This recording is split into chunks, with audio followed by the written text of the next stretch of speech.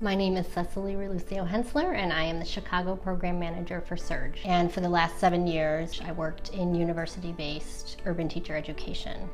So what aspiring teachers of color would say through their stories, through experiences that they were having in the classroom, is that their perspectives weren't valued. They didn't feel that the university classroom was a safe space for them to learn, in part because there were negative perspectives and perceptions of youth of color and communities of color that were constantly being reinforced. The feeling of a lot of pre-service teachers of color were, when you speak negatively about youth and communities of color, you're speaking about me in that same way. But ultimately found myself feeling really frustrated that this was a pattern that I was seeing with very little resolution. So what brought me to SURGE is that the SURGE Fellowship really provides a space for people of color to engage with each other about how to operate within a system that just doesn't typically benefit people of color. One really powerful memory that I have was from Mario,